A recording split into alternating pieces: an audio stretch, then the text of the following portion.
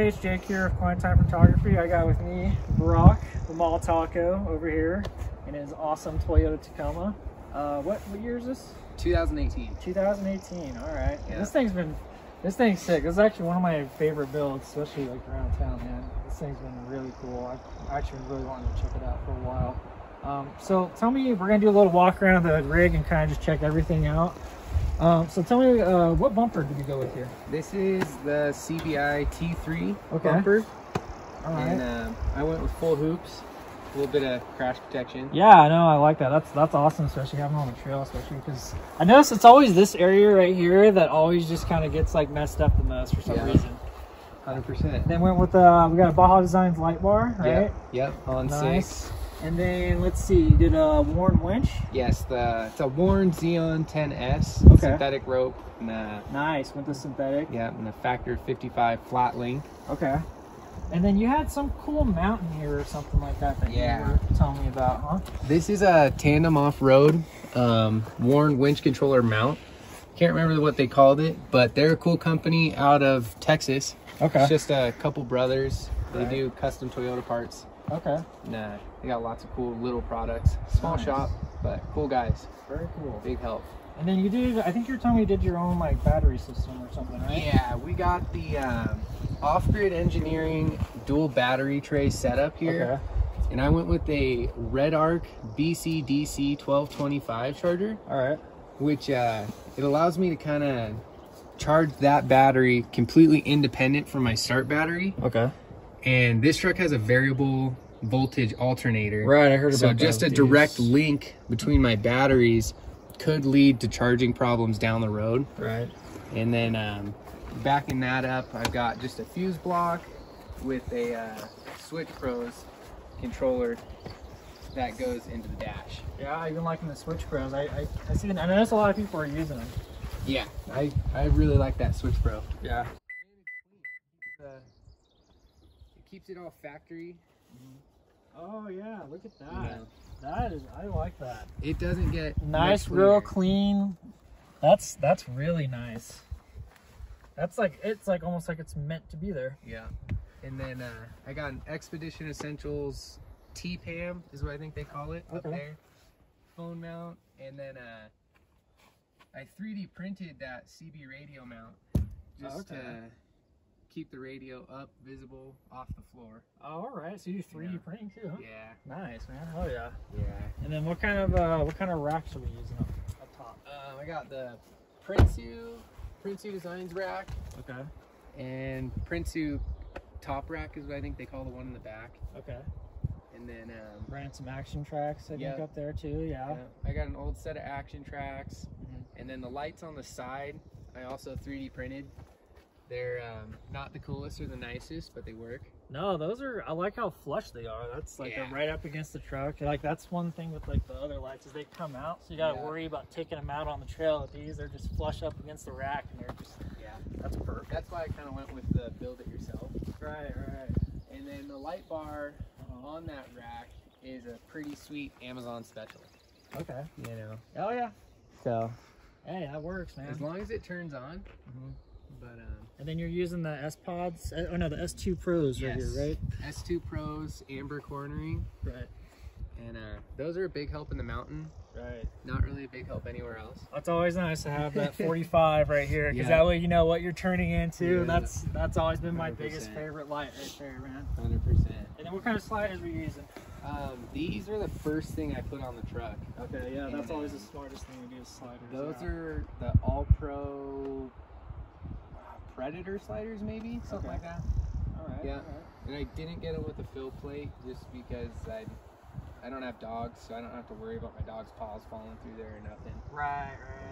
But those are just bolt-on. I like these too because they double as a step too, so you can get up onto your get your stuff from your rack nice and easy and stuff too. I like that. Yeah, they're big help, and I've actually used them accidentally and intentionally, so it is. Yep.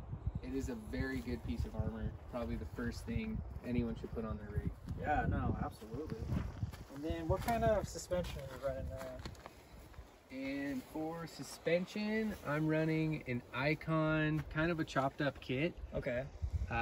It's pretty equivalent to like Stage 9, They're 2.5-inch reservoirs. Okay. With the adjuster valve. I think they call it like CDC or something like that. Yeah. All right. Yeah, compression dampening controller. All right. And then recently I took the Icon springs off the coilovers and went with a 14-inch by 700-pound Ibach. Okay. Yeah.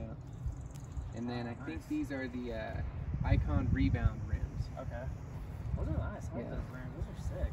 And then those guys are fitted with the Falcon Wild Peak mud terrains. I know there's a lot of people are using these tires now. You been liking them so far? I love them. Yeah. You know, I can pretty much keep it in 2-wheel drive everywhere I go. Yeah. So that's cool. Yeah.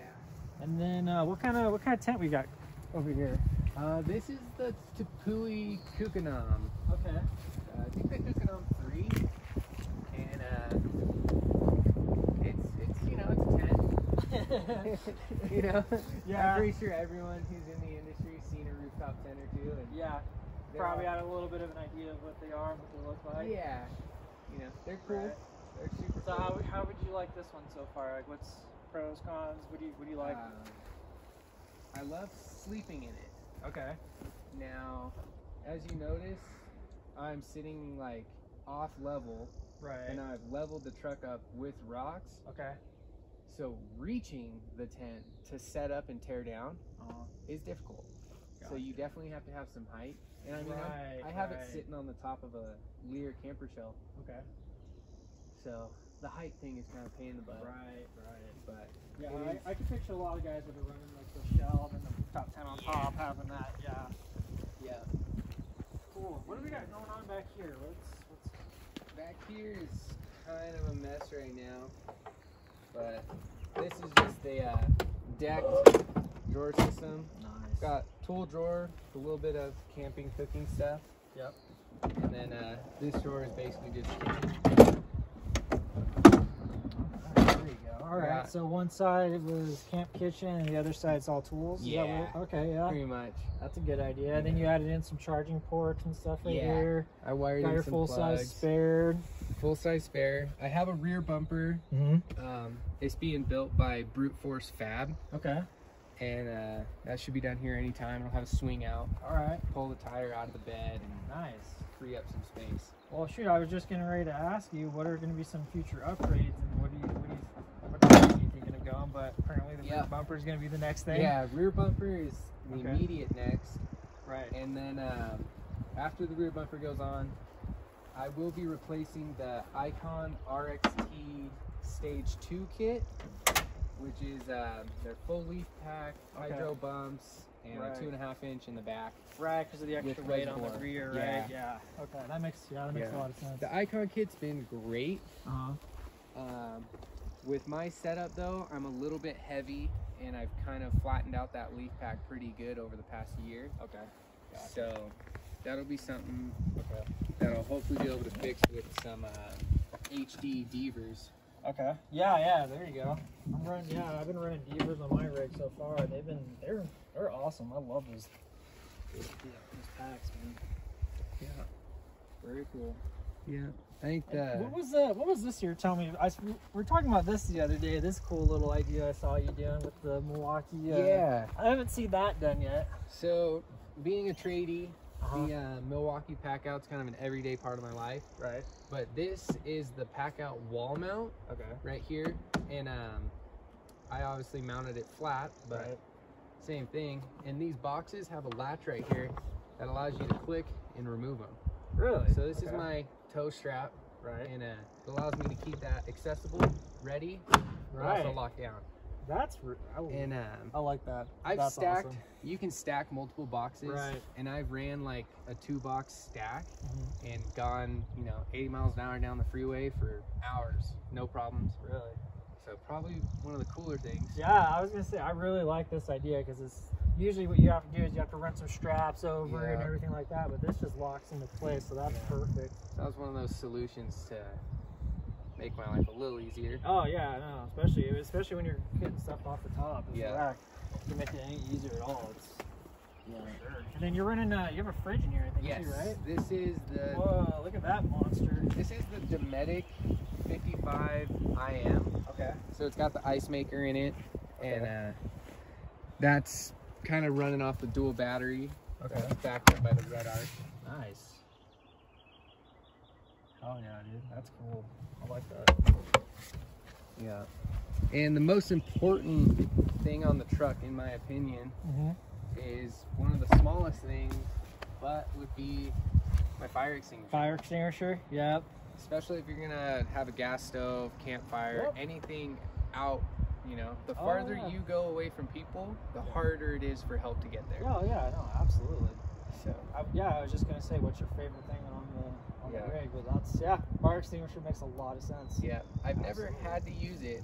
Well, yeah, that's always a good thing. You never have to use your fire extinguisher. But there's been a time where like I was cooking bacon and I left it in the grill. I was using a Traeger. Yeah. And then the next morning I went to go cook again, and we fired up the grill, and I wasn't paying attention. I turned around, and when I lifted open the lid, the like grease caught fire, and it was just like boom. And there was probably like a 4-foot fireball just shooting into the air. Yeah, I feel like we've all probably had that happen at one point in time. I thought for camp cooking just doesn't quite go according to plan. Yeah.